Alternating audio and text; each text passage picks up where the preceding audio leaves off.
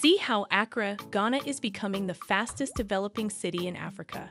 Accra is the economic and administrative hub of the Greater Accra Region, as well as the anchor of the Greater Accra Metropolitan Area, GAMA, which has a population of around 4 million people and is Africa's 13th largest metropolitan area. Accra was designated a GAMA-level global metropolis by the Globalization and World Cities Research Network in 2020, indicating an increasing level of global impact and connectedness. It is home to important government and non-government ministries, insurance companies, bank headquarters, and large markets that import the vast majority of the world's food supply.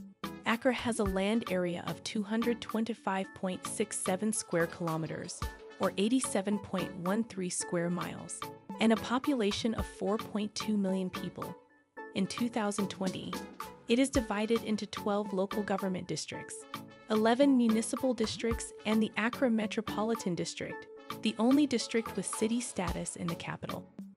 Accra was formed by the merger of various towns centered on British Fort James, Usher Fort, and Danish Fort Christiansborg as Jamestown, Usshertown, and Christiansborg, respectively, and served as the capital of the British Gold Coast between 1877 and 1957. The architecture of the capital reflects its history, from 19th century colonial architecture to modern skyscrapers and residential towers. In today's video, we'll look at how Accra is quickly becoming Africa's most developed city. We will base this development on factors such as economic growth, infrastructure development, industrial growth, cost of living, tourism, and so on. Please subscribe as we ride along. Geography of Accra. Because of its location in the Dahomey Gap, where the Gulf of Guinea and the Atlantic Ocean coast run parallel to the prevailing moist monsoonal winds, Accra has a very marginal hot semi-arid climate that borders on a tropical wet and dry climate. In Ghana, the average annual rainfall is around 730 millimeters, with the majority of it falling during the 2 rainy seasons. The primary rainy season lasts from April to mid-July, with a second, weaker rainy season beginning in October. Rain often falls in short, intense storms, causing local flooding and clogging drainage canals. The temperature varies very little throughout the year. The average monthly temperature ranges from 25.9 degrees Celsius in August to 29.6 degrees Celsius in March, with an annual average of 27.6 degrees Celsius. The humidity level is higher in the colder months than in the warmer months. As a result, during the summer months, the city experiences a breezy, dry heat, particularly during the windy Harmattan season, which feels cooler than the cooler but more humid rainy season. Because Accra is so close to the equator, daylight hours are nearly constant year-round. The relative humidity is high, ranging from 65% during the day to 95% at night. The main wind direction in Accra is from the WSW to the NNE. The average wind speed ranges from 8 to 16 kilometers per hour. Thunderstorms generate strong wind gusts that travel along the coast in squalls. Accra has the highest recorded wind speed of 107.4 kilometers per hour, or 58 knots. Economy of Accra. In 2008, the World Bank estimated that Accra's economy accounted for only about $3 billion of Ghana's total GDP. The economically active population of Accra is expected to be 823,327 people. Accra's major industries include manufacturing, marketing, banking, insurance, and transportation. Accra's economy is made up of primary, secondary, manufacturing, power, gas, water, and construction, and tertiary sectors, supermarkets, shopping malls, hotel, restaurant, transportation, storage, communication, financial intermediation, real estate service, public administration, education, health, and other social services. Tertiary services, which employs approximately 531,670 people, is the city's main industry. The secondary industry is the second largest employing 22.34% of the workforce, or approximately 183,934 people. Unemployment in the city is estimated to be 12.2% of the workforce, or 114,198 people. Industrial growth. Ghana was the world's 7th largest gold producer in 2019, producing 140 tons. Ghana's output surpassed South Africa's for the first time, establishing Ghana as Africa's leading gold producer. In addition to gold, Ghana exports silver, lumber, diamonds, bauxite, and manganese, and it has numerous untapped mineral reserves. In terms of diamond exports and reserves, Ghana ranks 9th in the world. Ghana's government has proposed nationalizing the country's mining industry in order to increase government revenue. Because Accra is Ghana's economic and administrative center, all of the country's industrial successes can be attributed to her, as she plays a significant role in the development of the country's industries. Infrastructural development. Ghana's economy has expanded steadily over the last 2 decades, with improvements in nearly every sector. Poverty has fallen to 24.3%, a 4.2 percentage point decrease from the previous figure.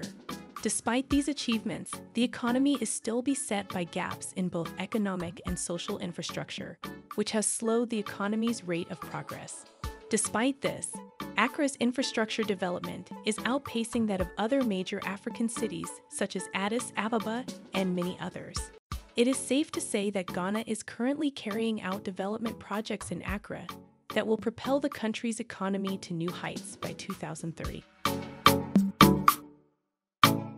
Tourism in Accra. Accra is a bustling modern metropolis where the streets smell delicious foods and the ocean invites you to relax. You'll find everything you need, from a bustling local cultural scene with traditional song and dance to sophisticated clubs with the newest live music. There are traditional crafts as well as cutting-edge contemporary fashions.